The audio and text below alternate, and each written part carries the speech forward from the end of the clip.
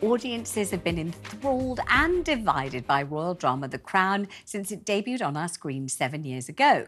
The first half of the final series will be released next week, unfortunately marking the beginning of the end for the hit show. The latest episodes will portray the fallout from Charles and Diana's divorce and, of course, her tragic death as well. Let's have a look. All one wants is for that girl to find peace.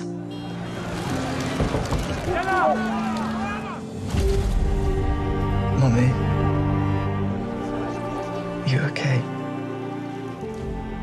I'm okay. It's just... it has all been a bit mad recently. Is royal historian and author Tessa Dunlop, who's one of only 2 journalists to have had a sneak preview of the new series. My gosh, what a privileged position you found yourself in. Yes, it was the most extraordinary experience. It was just me and one other, and we were allowed to watch the first 4 episodes because this final series has been split in 2, and there's 2 different actors for William and 2 for Harry, and the end of this first 4 is Diana's death and how that is dealt with. So they're kind of self-contained, if you like. And it was an incredibly intense 3 or so hours, spent with a man considerably younger than me, because halfway through I realised he was in mere nappies, darling, when Diana died. Whereas for me, as a daughter of Diana with her Ladybird book onwards, this was the most seismic moment in my young adult life, her death. Yeah, well, I remember it very, very clearly. I'm pretty much the same age that she would have been. I think a year, and maybe a year younger than she would have been. And I mean, I remember, you know, waking up to it in absolute devastation. I took my little girls straight to Kensington Palace with white flowers. Everyone was crying. I was working those days on the big breakfast on the bed, and we just took a desk and just put it in the road outside Buckingham Palace. And we just turned on the cameras live in the morning, and just people just poured towards me, just wanting to say how devastated they were. I mean, it really was cataclysmic at the time. And one of the things I always thought was the people who said it was a kind of hysteria and it was ridiculous were quite wrong. They just didn't realise how people really felt. Yeah, and also, and what I thought they captured brilliantly in this series was it reminded me of how, at that time, Diana was everywhere. Oh, yes. There was no democratisation in terms of what we receive or watch with streaming and social media. She was front and centre in all the newses, in all the newsstands, in every newspaper, in every magazine. So, of course, when she died, it literally felt like we were in free fall. Yes, it was absolutely shocking. And Really, people really felt shocking. they knew her. Lots of people had seen her at things. Lots of people felt that had they met her, she'd have been their best friend. Yes. People felt very sorry for her. People felt inspired by her because she was gorgeous and glamorous and beautiful and a lovely mother. I mean, everything was just so huge. So tell me about the programme itself and how it feels watching the recreation of those days. Well, what's interesting is we know the story. And yet still, and to my surprise, because I'm not a sentimentalist, I did find myself in floods of tears in the final episode of this first 4 block.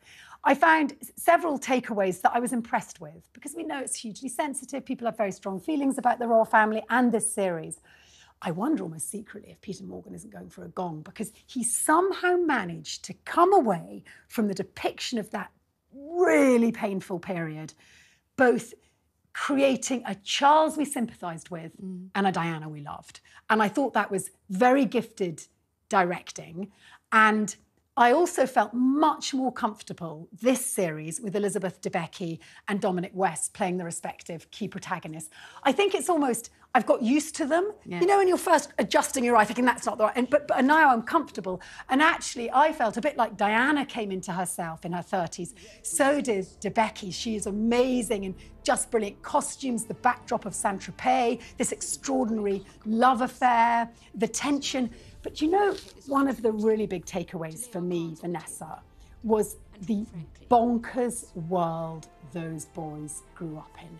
It is a miracle they are as normal as they are, to be honest. Give me an example. What did you see that was bonkers? Just being shuttled in private jets to private yachts in Saint-Tropez, then returning to stay randomly with a nanny before being shoved up to icy Balmoral. One line, I'm not meant to give granular detail next, but I'm sure they won't mind, where Diana goes, oh, Scotland, full of dead animals and rain, or some such, you know, and the juxtaposition of the 2 worlds, the sort of ebullient, over-the-top colour and craziness of Dodi Fayed and his moccasins and what might come, and the press, of course, preying on it all, and then tucked away in Balmoral with stags. And how did you feel about, because obviously we feel very differently watching something we don't remember, something that was history that didn't really apply to us, that we'd heard of, and you watch it and it's a bit like a costume drama, even though the people are real, you still watch it through a sort of veil of mists of time and everything else.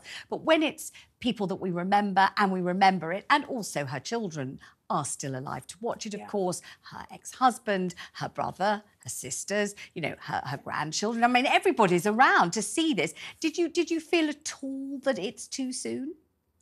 I didn't, because the story's so well known. But the other gift for this series is that we don't actually know what happened between Diana and Dodi. So you therefore are well aware that the directors entered into a fantasy realm.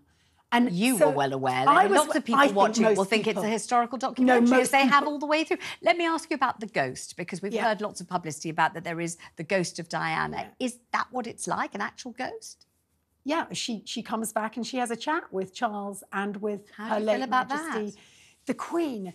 I mean, she wasn't sort of faded out. There was one actor talking to another actress. I was so wrapped up in the part that I played at that time, consuming the press, and my own culpability, our own culpability. Why are we culpable? Because we all devoured her. We devoured her narrative. We didn't contribute to her dying in a car crash in Paris. We're not culpable. No, but we didn't. But the crazy juggernaut, the world we expected them to live in and to live normally in, it was a lot of pressure for them. Some of the time it was, and some of the time she was just getting her hair done and going to the gym and having a biscuit like everybody else. But you could argue for the boys as children, and I think that was the other thing.